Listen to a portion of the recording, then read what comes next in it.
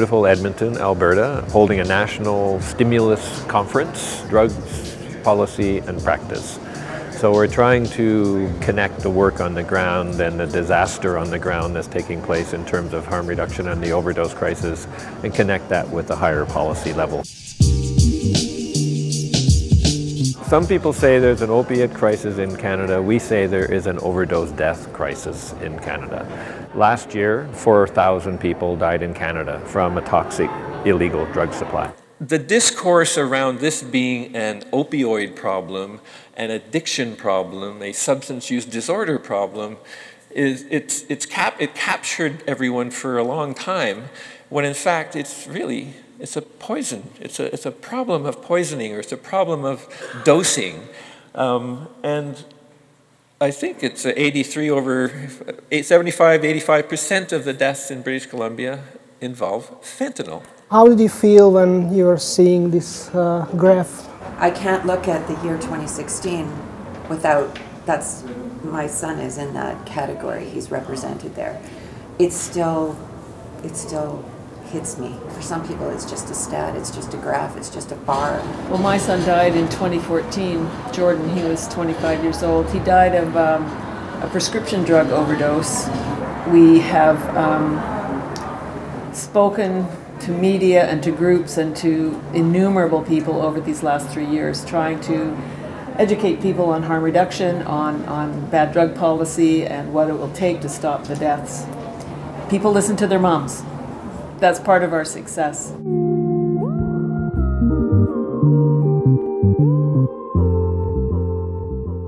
What is the Canadian government's plan to tackle this problem?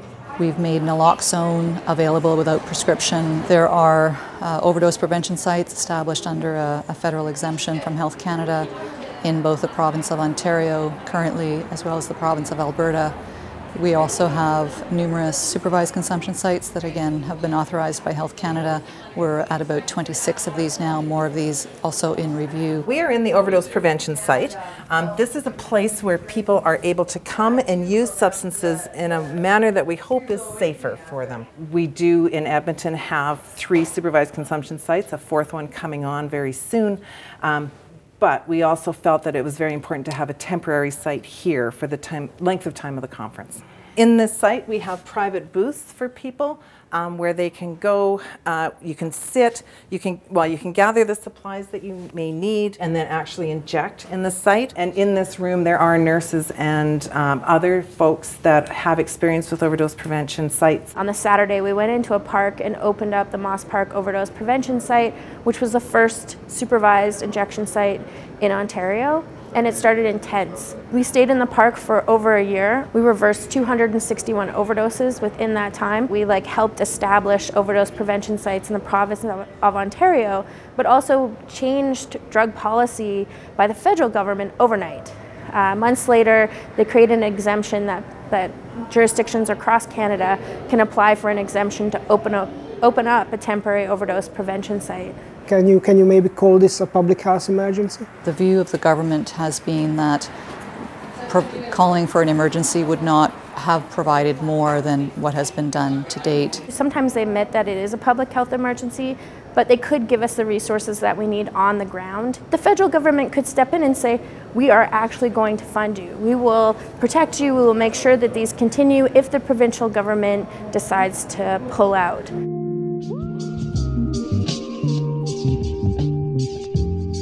The federal government talks a lot about the stigma. I mean, stigma really, if they really care about stigma, then it's ending criminalization of people who use drugs. If you put a heroin addict in jail 2 or 3 times a month, it's not a 2-day sentence. It's a death sentence, because sooner or later they're going to get out, they're going to be junk sick, they're going to shoot fentanyl, and they're going to die. The only options I would ever have is to be medicalized, as in I have a substance use problem and therefore need to be fixed, or criminal, and I will be in an institution, in a prison, and have all my rights taken away from me. The women don't have an option to be eating healthy. They don't have an option to go get clean clothes. They don't have an option where they could even go and wash themselves and keep themselves clean. No mother wakes up and chooses to be a bad mom one day. It's not something that she chooses. Without any kind of strategy for eliminating poverty, for dealing with those underlying structural issues, stigma in the healthcare industry, right?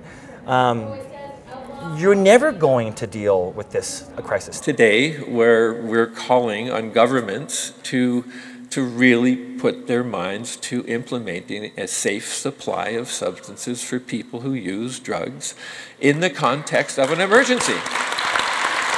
We have substances in our medicine cabinet. They're called pharmacies and they're called hospitals. We have those drugs available, but we won't give it to them because I don't know why. What I'd like to see is so that I can sign up, I can get whatever drug I want and take it home with me. I promise I will never rob again. I will never hurt another person. I will pay my taxes. I will go to work every day. You just get me my drugs. I'll do my thing. And let's just get over this.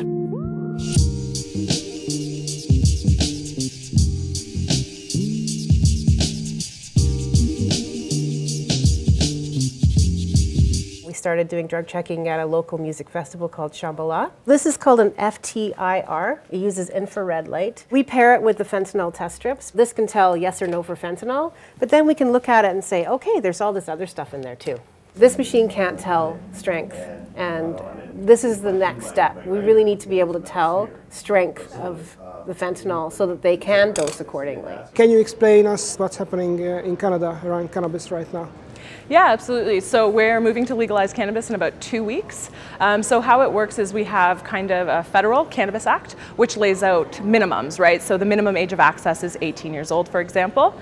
And then the provinces across Canada and territories actually have the powers to kind of adjust those. The main benefit is that we're not going to arrest people. I think that public health impacts, will not be a rising prevalence of use and associated harms for teens. That's the biggest thing the myth I feel like I've been trying to battle. One of the things I think is really important for people in Canada to understand is, despite all the problems that they have with drug policy in Canada, there are some remarkable innovations going on here, and Canada is, in fact, way ahead of much of the rest of the world. So, there's quite a lot of gripes amongst some stakeholders with cannabis about that the new regulation system is too restrictive, or that why can't we, grow in our garden and sell cookies on our front porch, or whatever it is. But actually, 98% of the world doesn't have access to legal cannabis at all. In the UK, we don't even have any supervised consumption rooms. They have 25 of them now in Canada, and that leadership and that evidence is actually incredibly important for the global debate. I truly think that this is an issue of a system we live in that's of exploitation and oppression that has created this crisis that we're in today. We don't live on islands, we actually live connected, we live in communities. We need to get back to this idea of supporting each other. Harm reduction does fit into the Indigenous way of being. The non-shaming, the non-judgmental, loving you for who you are. That is part of the Indigenous way, and so we use that and incorporate that in to our harm reduction.